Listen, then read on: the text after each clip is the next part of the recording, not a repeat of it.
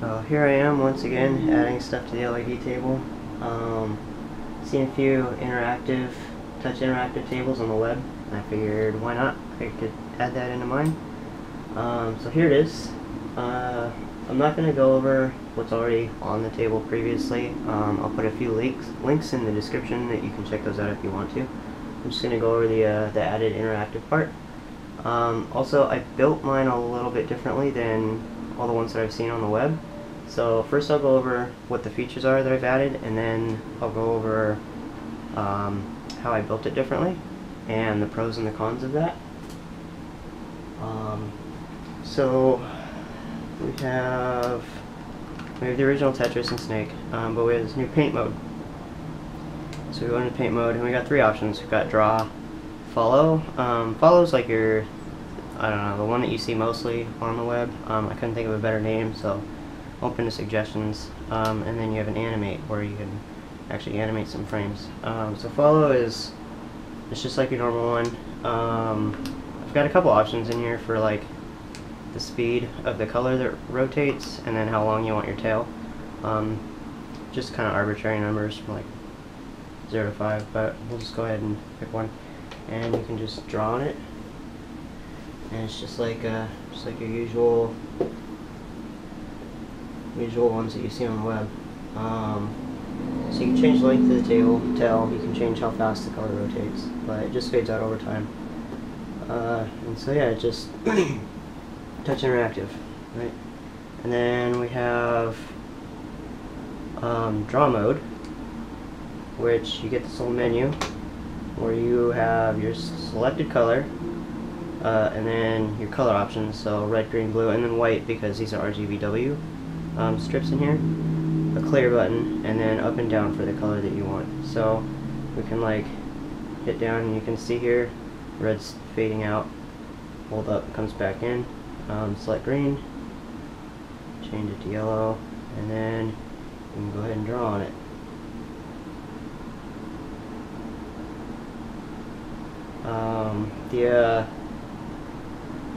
The drawing saves into memory until you turn the table off. I didn't write it into memory or anything. I didn't want to eat up the EEPROM and didn't want to wire an SD card, so it only saves till you turn the table off. You get clear, and it's cleared out. But if we go ahead and draw it back in, let's see, select green, we'll draw that face back in. You can hide the menu if you tap that button. Menu's hidden. All the buttons still work, so I guess if we hit clear, it'll still clear. Menu pops back up, but you can hide the menu if you don't want to show the color options. So then we have this animate, which is similar to draw, except that you can do multiple frames. So you can pick the frames you want, anywhere from 2 to like 24, I think I put in. And since it saves to memory, it saves separately from the paint mode, so you can always change the frames after if you picked a number you didn't like or something, and you end up needing more or less.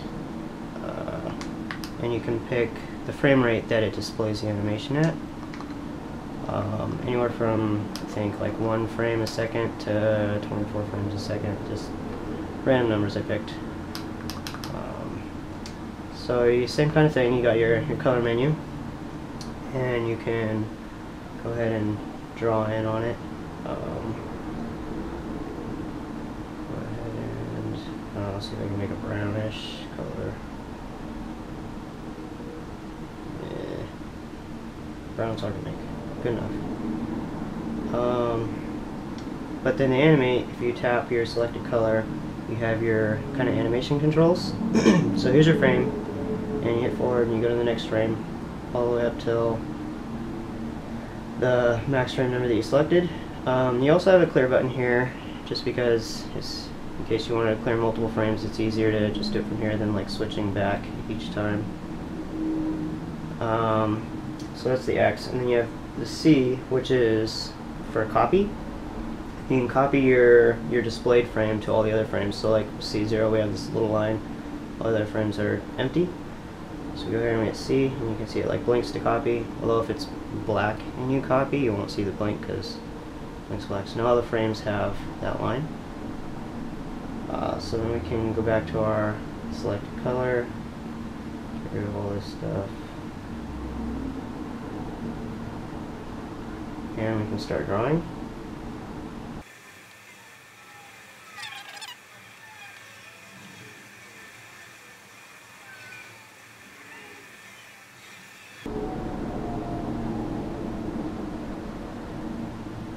And then you hit the play button, and it'll hide the menu, I guess, and it'll play it.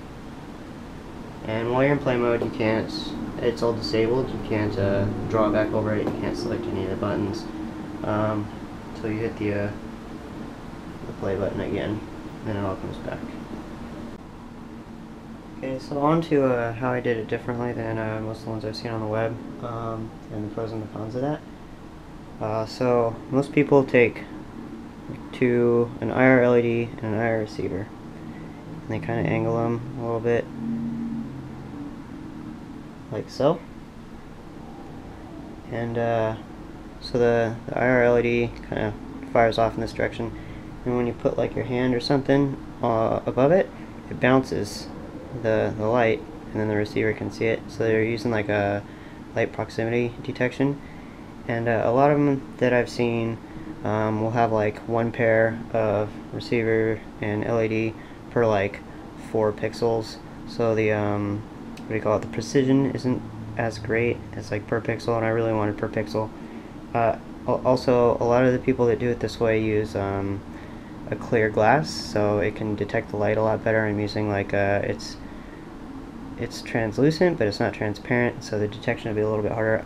I did see one guy on the web that did do it per pixel and with a glass that is not translucent. I think his name is Dirt Cheap Hacks. He did a pretty good job of it. He had it was like per pixel, just like the way I want, and he had a very similar cover.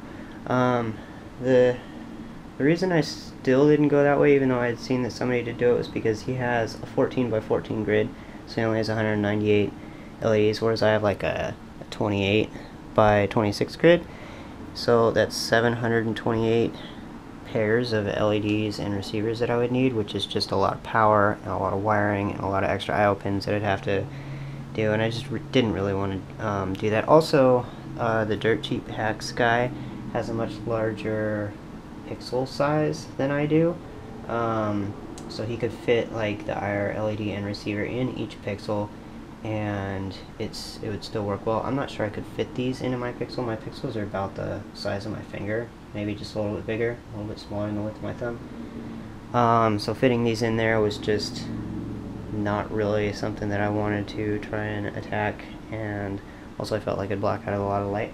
So what I did was I did a break beam method. So I have an IR LED shooting across each row and column, and then a receiver on the other side, and it works out really well. I was pretty happy with it. It does come with some cons, which right now I'm okay with, but we'll see how I feel about it later. And that would be that it really only works for kind of round or square objects. So if I put like this on this kind of like rectangular shape, you can see it works well until I start rotating it. Then it just sees it as one big block. And also objects with like a hole, it can't see the inside because it is break beam, so it's cutting out anything in the middle. And also I can't do multiple objects without it thinking that there are things elsewhere.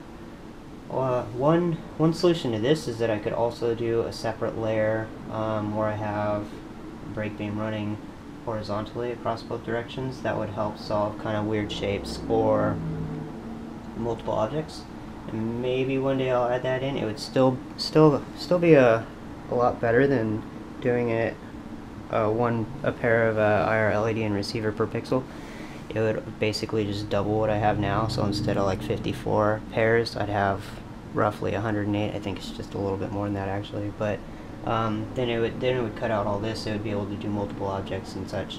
I mean, to a degree, but So I mean that's kind of why I chose the break beam method. I just didn't really want to do all that wiring for as many pixels as I have, and just didn't want to try and really fit the pair of IR receivers and LEDs in every pixel. So we'll go ahead and jump inside and take a look and see what that looks like.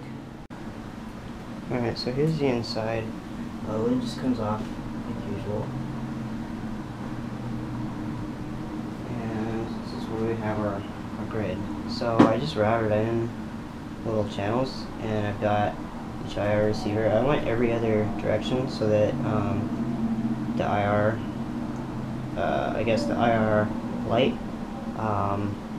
wasn't like directly next to each other. It kind of gives, like, since they're offset, this one shoots this direction and has a little bit more width, just in case it spilled over to fill into the receiver. So the receivers are the black dots. The LEDs themselves, I put a little tape over them just because I noticed that when I put the lid on, the light was reflecting up and over the channel into the receiver next to it, and so that's the tape over each of the LED channels. And then I have just a little bit of tape in the corners, just kind of like thicken it up, because when I put the lid on it, it would kind of smash down some of the receivers, and it kind of tweaked them a little bit. So adding just a little bit of extra height from the bottom of the lid helped not turn them out. So this whole thing just comes off. It's actually detachable with a couple clips and stuff. So we'll go ahead and pull this off. Oh god, look at that wiring mess. Okay, I'm just kidding. None of this is part of it. But so there's a table, the normal inside, which I've shown before. Pretty simple. Power on the bottom, controls at the top.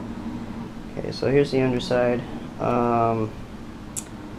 It's a bit of wiring, but it's way better than doing like 728 LEDs. So we have 4 MPC 23017s, one for each side. So like here's one, there's one, here's one, and there's one. And you just have your receivers and LEDs wired up. This here is a 3.3 volt converter because I'm running the MPCs on 3.3 volts since the TNC input pins seem to be 3.3 volt.